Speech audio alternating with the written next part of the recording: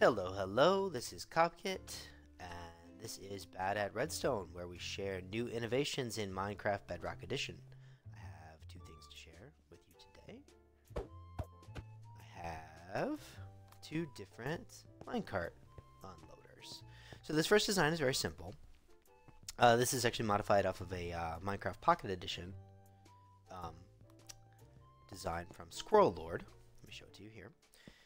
So the basic idea here with Pocket Edition is that with Bedrock Edition, is you want to have this rail turn off before the cart gets there. The system's not consistent enough to turn the rail off every time after it starts unloading items. So here, just as an example, here we have 16 items.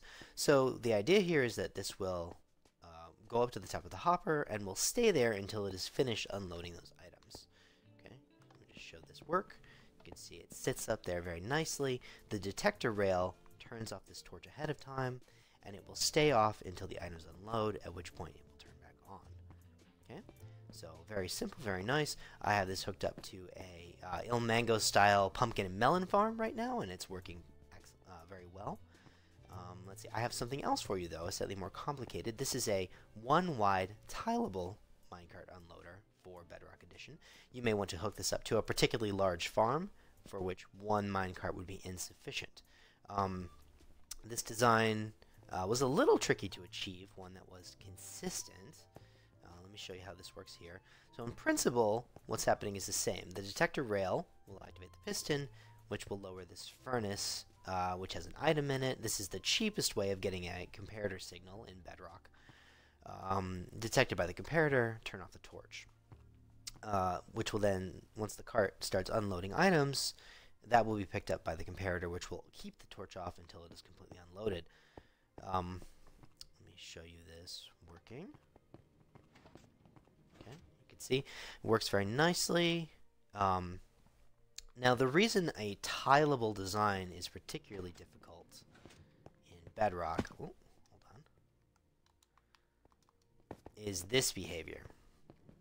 Minecarts do not like to sit side by side. They will nudge each other, they will bump each other. You can see even though this rail is off, the hitbox of this minecart is causing enough of a problem that this one just will not sit by it.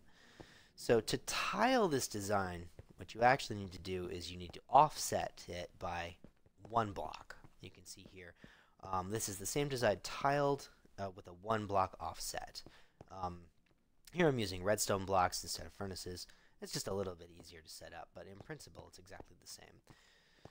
So this is not completely reliable.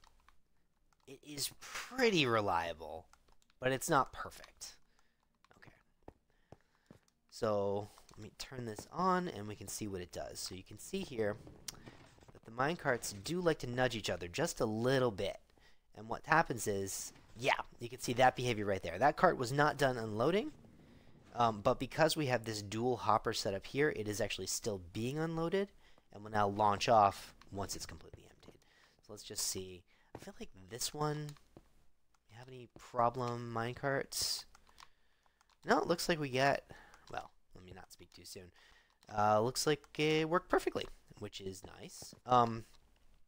Just so you can see down here, what we have is I have a set of chests. You can see where underneath this you could set up a hopper line to then join your streams to an item sorter.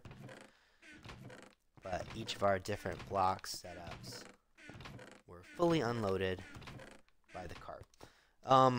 Problems with this design, you can see that, hold on, if I go down here for a second, you can see that the adjacent torches, yeah, this is powering this block. So currently these adjacent hoppers are locked. So that's not perfect. I'm not going to lie. But it seems to work pretty predictably. So I'm not going to do block by block tutorials for these designs unless somebody asks for them in the comments. I think the designs are pretty self-explanatory as you look at them here. I do have this repeater set to a 3-tick delay. That seemed to give the most consistent results. But if you're not looking for anything complicated, this design from Squirrel Lord is fantastic, and I will copy that in the notes below. All right, and with that, that's all I have for you today. Thanks very much. Signing off.